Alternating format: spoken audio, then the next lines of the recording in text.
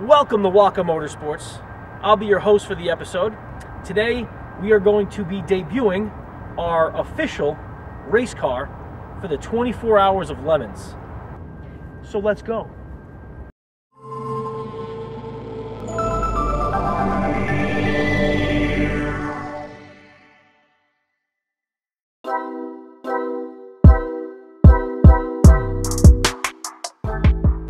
Alright guys, thank you for tuning into our channel.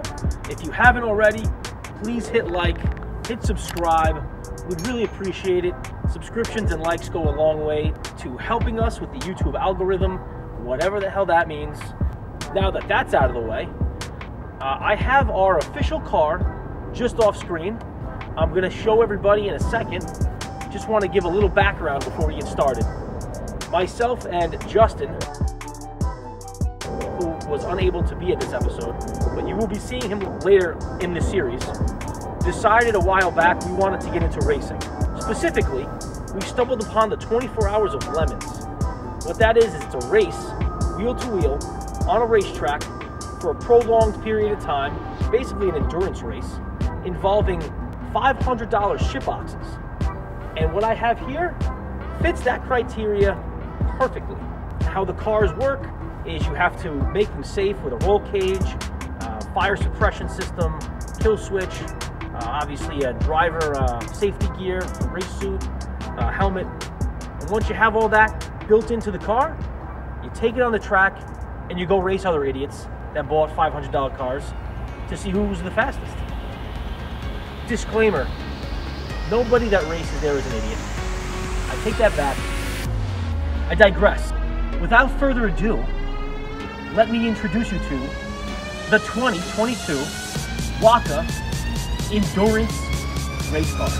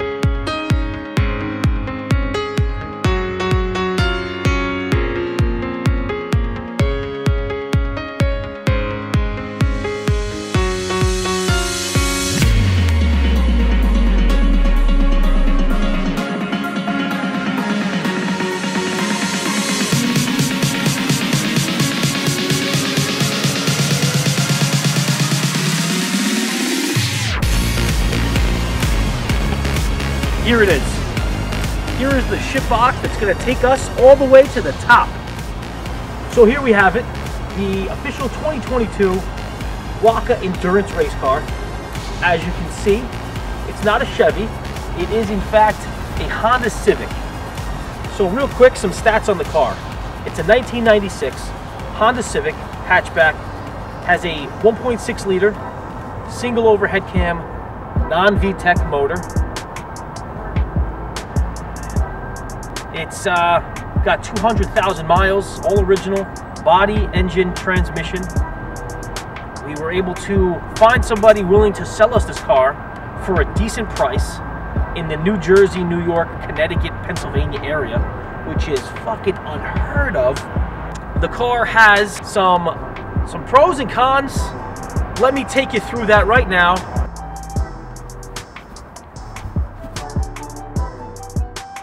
All right, we're going to start down here at the bumper. Obviously, not the original bumper. The vehicle is a salvage title. It was involved in some sort of accident. This bad boy was thrown on afterwards. Even after this bumper was put on, it seems to have a little bit of a scuff. Gives it some character for racing. Next, we move up to the hood. Hood also has some damage. Not in great shape. A little rust, a little ding, a little dent. Good for racing.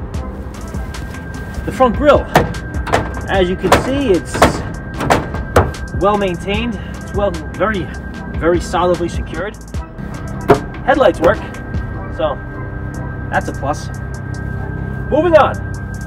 While staying on the front end of the car, the quick release bumper setup. I appreciate it. However, we're currently held on by a wire tie. Next, we get to the wheels, tires, and suspension, which I'm not sure if you can tell from this angle. I'll make sure to get a proper angle. The car does have some sort of lowering springs. I think he stated it has a coilover setup, and there's obviously some camber in the wheel, meaning the wheel is canted out. It's got the Avid 1 wheels here. Those are really good looking. I can't wait to take these off and sell them. On top of which we got some newer rubber. The rubber plus the wheels, hopefully they're able to get us back some money. I want these off the car as fast as possible.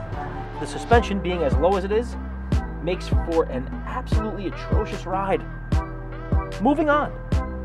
Previous owner, one of them, used a hood spacer. Not sure you can see it here. I'll make sure to get a good video of it. I don't know what the hell these are used for. There's nothing indicating that this car needed some hood spacers. It really gives it the extra flair of shitbox. If I'm being honest, this screams rice, and this screams you're about to get this car for a couple of $100 less. Right? What the? Moving on. So as you can see, as we move down the car, can we also get a little clip of this? Can you guys see that on camera? One of the previous owners put something over his side view mirror, I guess to help, I don't know, keep the sun out or the water. It's got a little brim. Are you kidding me? The car was involved in an accident at some point. I'm not specifically sure what happened. However, we do have some pretty solid body damage down here. Side skirt is barely hanging on. We got some dings and dents, particularly here, another dent here. Obviously the rust runs up onto the top of the wheel well. Underneath, paint's bubbling. Can you see this dent? A little rust around the top. That screams, hey, I'm a car and I'm 20 fucking years old. Cut me some slack. As we get to the rear of the car, for the most part, it doesn't seem to be in too bad a shape. We do have a classic Honda muffler tip on here. It sounds very good at high RPMs. We got the rear taillights all work. It seems to have some sort of special extra blinky brake light, like wannabe F1 brake light. Not sure where the wing came from. Love the wing. Might try and keep that wing. That's actually like my favorite part of the car, is the rear wing. So I'm not sure you're going to be able to get this on camera. I'm going to try and get as close as we can. This car actually is not OEM paint. This car was repainted at some point to like a metallic flake. Again, I don't know if you can pick it up there. I'll make sure to get a close-up. The entire car was repainted metallic flake.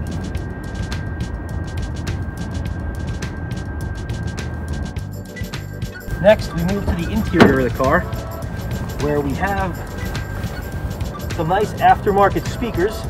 Look forward to selling those. Driver's seat, the interior. Looks like it's a 20-year-old car. It looks pretty beat up, but there's not any rips or tears. Hopefully we can resell most of the interior, get some money back. The car does have a detachable steering wheel. It came with an additional steering wheel with a quick release. We do need a detachable steering wheel for racing. However, I don't think we're going to go with this setup. Moving on, we get to my favorite part of the car, which is the shifter. So here we have the manual transmission, the shifter. This is a 5-speed, and the shifter appears to be in really good shape. Let's take a look.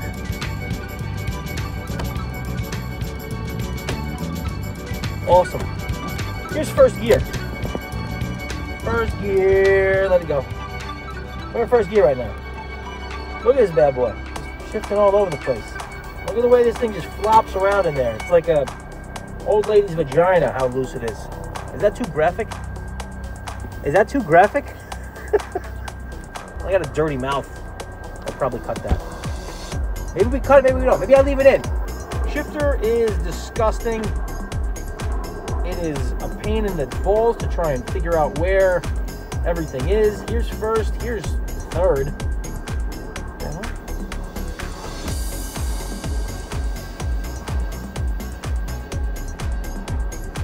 There's like a video.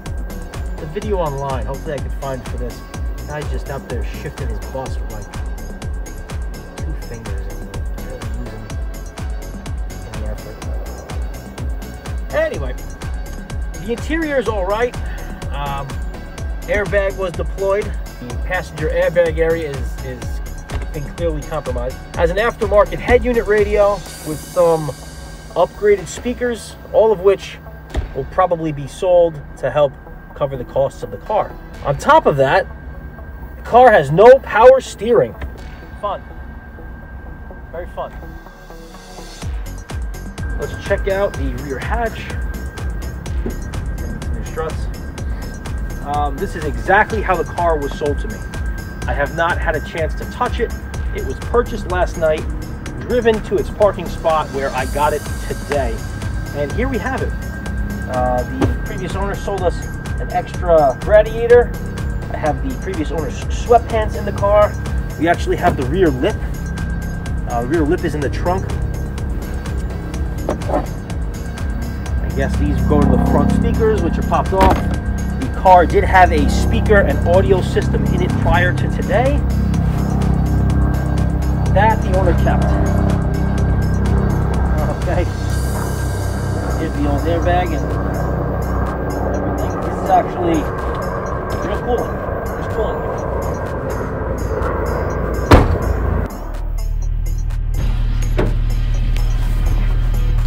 Oh! Woo! Oh my goodness. This thing is on the fucking ground. Granted, this is not going to be a road car. It's going to be on the track. I don't even know what kind of suspension this thing has on it. Oh my god.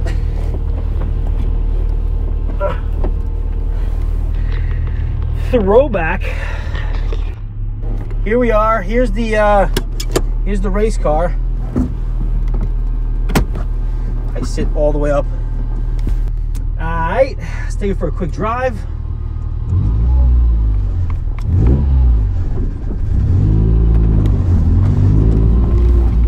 Sure hope I didn't forget any of my camera stuff. That would be unfortunate.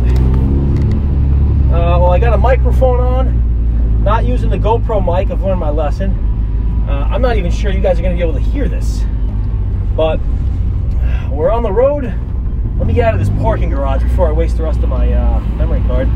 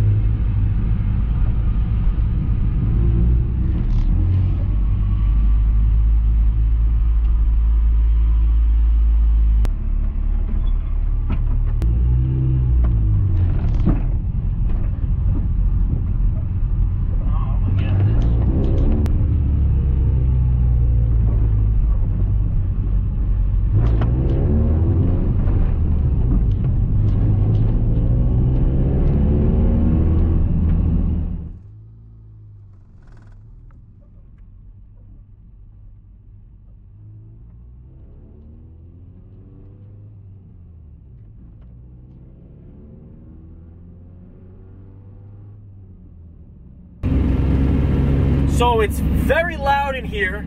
I'm not even sure how good the quality is going to be for this audio. But right off the bat, transmission, the shifter, in trash.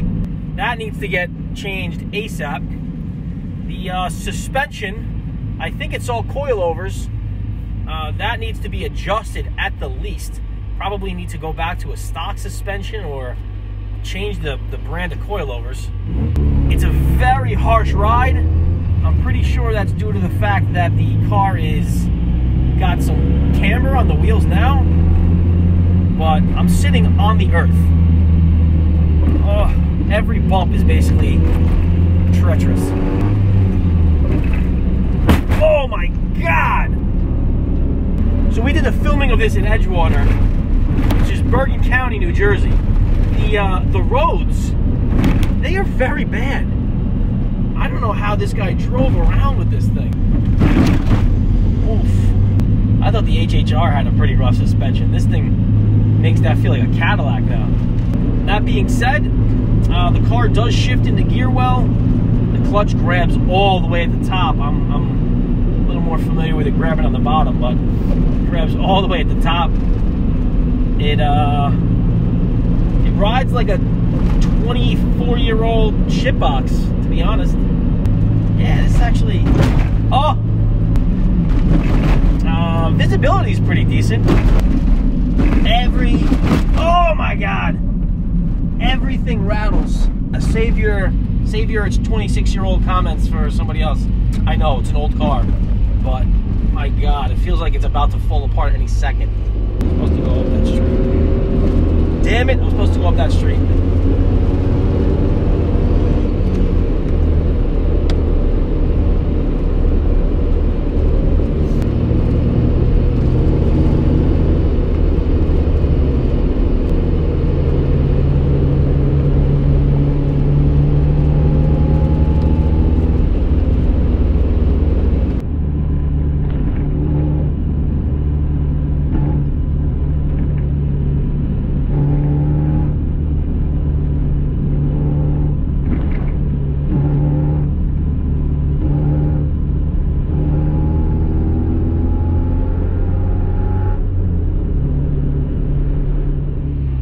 So that's a little glimpse of what we're working with here, what we're starting with.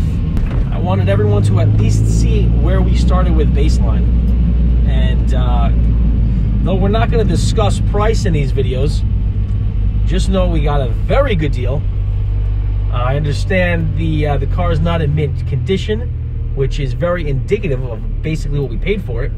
I'm looking forward to bringing some future content to the channel with this car. I think it's going to be pretty fun. We are planning on racing it in the 24 hours of Lemons, and we're going to end up racing it probably in Champ Car. And there's one or two other series we were looking at. Sky's the limit with this thing, baby. That's it for the test drive. If you can, hit like, hit subscribe. We would really appreciate it. It'll help grow the channel. Feel free to comment below on any mods you think this thing could use, any suggestions on what we should do with the car, especially paint scheme. With that being said, thank you guys for watching. Until next time, peace. And a huge shout out to Attention to Detail Professional Cleaning for sponsoring this episode.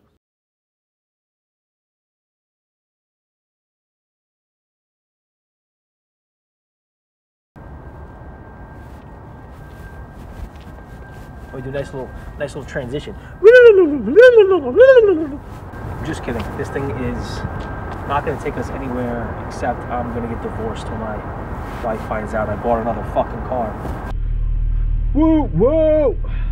I'm screaming because I don't know if my mic is picking up the audio, and if it's not, I hope my camera mic is picking up the audio. All right then. So I'm officially a Honda boy, talking about my Honda boy, talking about a sister story, wanna a whole night boy, gonna get it on exhaust. All right, maybe I bleep that, maybe I don't. We'll find out later. I don't know if you guys can see this.